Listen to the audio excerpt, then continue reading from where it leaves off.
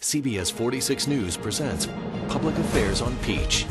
What we're going to do is we're going to come to you. The audience is going to be your show. So we're going to take your suggestions. We're going to throw them onto the actors. We'll create lists, if not use ones you've already created before the show. I'm really sorry for falling on your chest that time.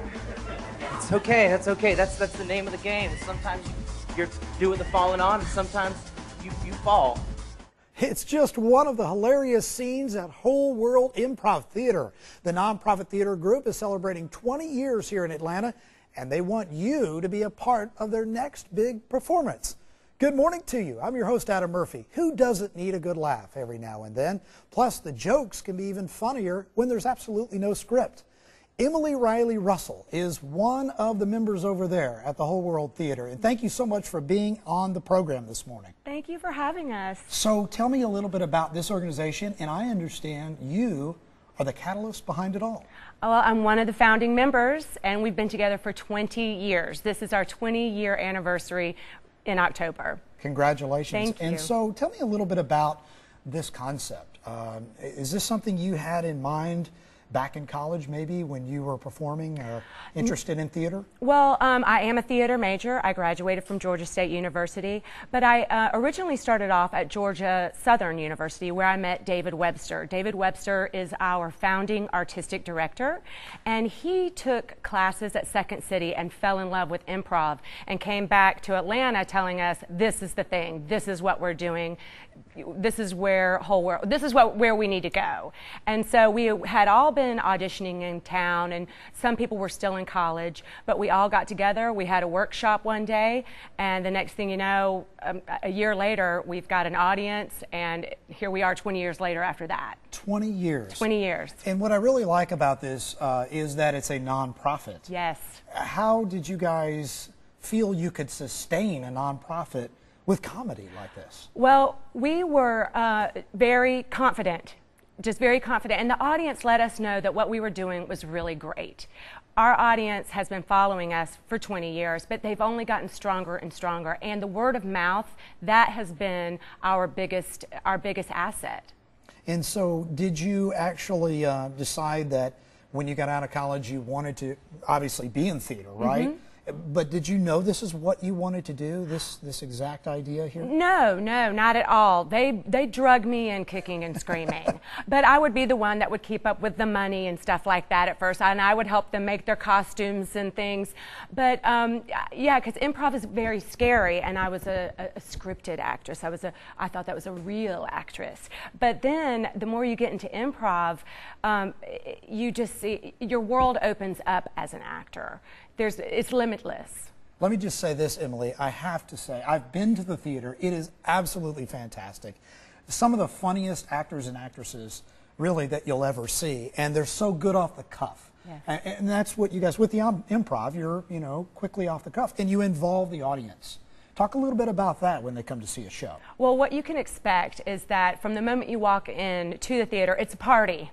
And we have people that are going around, they're asking for suggestions that drive the different scenes that are going to happen on stage. Like we might get a list of emotions or different impersonations that you might want to see. And then we go into the theater and the actors come out on stage, the MC asks for different suggestions again to get the scene started, and then you get to see as an audience member your ideas brought to life on stage right before you, and you think, this is magic. As an audience member. But from us, there's a real technique and training and a method to it, Tell me about the mission of the theater.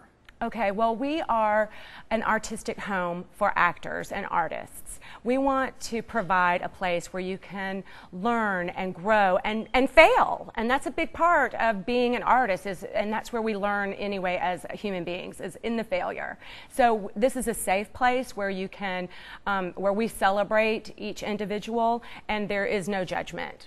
So I'm interested more as well about the nonprofit angle here and who you support. You obviously bring in funds by people that come to the theater, right? Buying tickets? Yes. Seeing the show? Yes. Concessions maybe? Yes. And so what do you do with the funds as a nonprofit? Well, everything that we make just turns right back into the theater. And that is how the lights stay on, the rent that we are able to support in Midtown. We pay our actors. That's a big thing for us, is that we've been able over 20 years to pay a stipend. It's not a living fee, but it certainly, allows a little boost to the performers. And we have a staff of actors, artists that are on full-time as well. Do you support other charitable organizations as well? We do. We mainly support Boys and Girls Club of America.